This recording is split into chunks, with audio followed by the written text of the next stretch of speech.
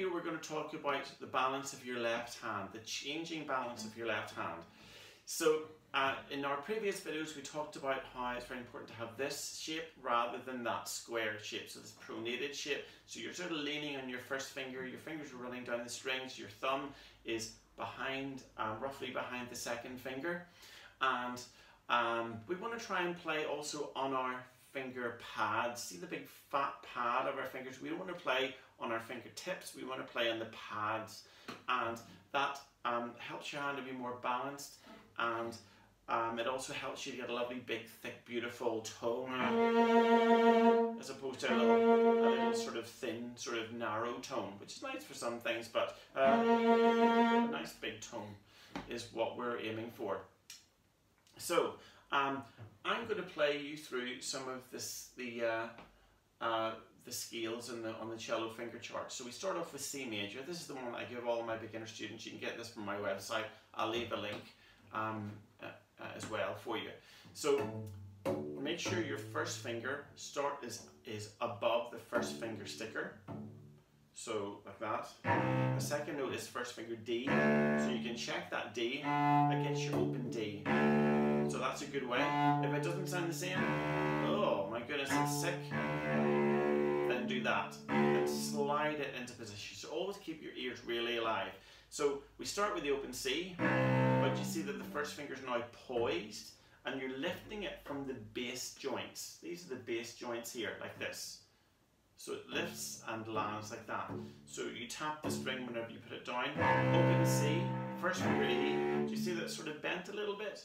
So it's definitely not like this. It's bent a little bit. And then how do you get from one finger to the other? What you do is you bend the old finger. So you bend the 1 to get to the 3. To get from the D to the E, you bend the 1. Let your thumb move as well. So I use this thing called a floating thumb. So I let my thumb move up with the first finger.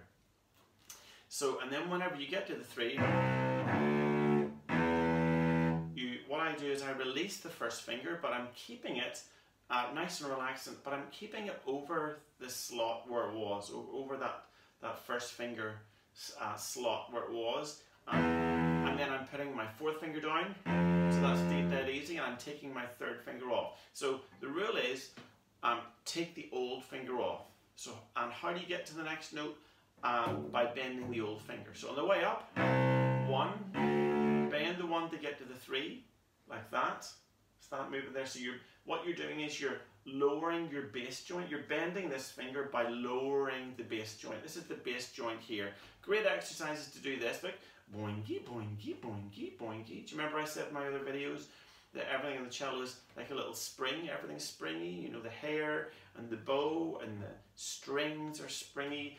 All like little shock absorbers in a car. So we don't want our fingers really stiff like this. We want a little bit of flexibility. So there's this little boingy boingy exercise here, like that. So what happens is we lower the bass, we lower this with our hand, which lowers the bass joint, which bends the finger.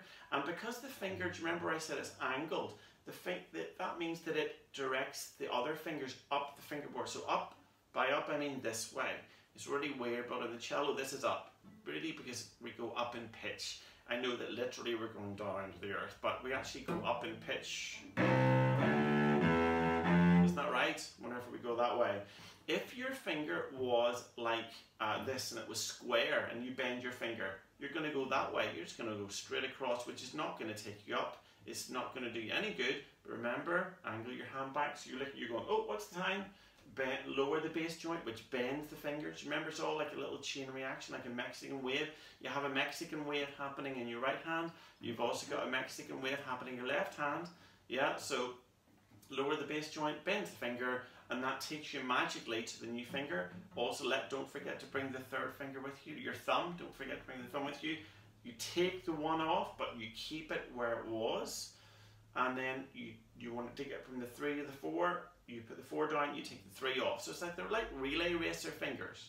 So a really good exercise is to do this. You could do this on the G string, any string. Do it all the strings. Open.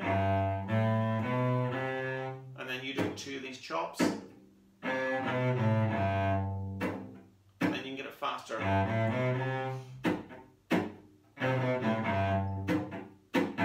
So that's that's a little exercise that you can do. So on the way back down, you've got fourth finger C, 3. Now you bend. Now what happens is you straighten the 3 back, and that brings you. So you bend or straighten to get to the new finger. So on the way down, you straighten. That takes you to the 1. Take the 3 off, and then that's it. So that's how you do it. Same thing in the C string. We were doing C major scale. So bend till they get to the 3.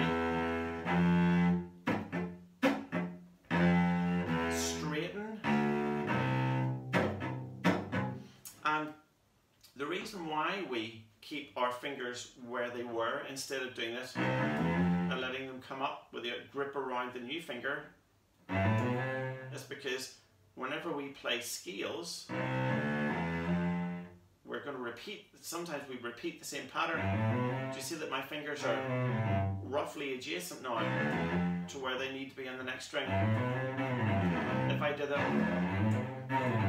which is possible. I used to do that for a long time.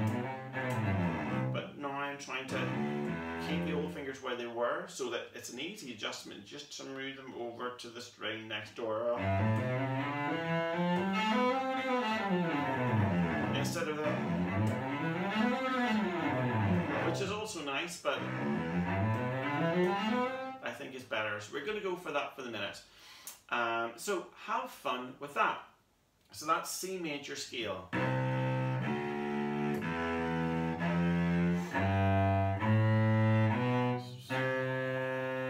actually went on to, yeah, that's C major scale. The first 2 lines of the note chart that I'm going to give you is C major scale.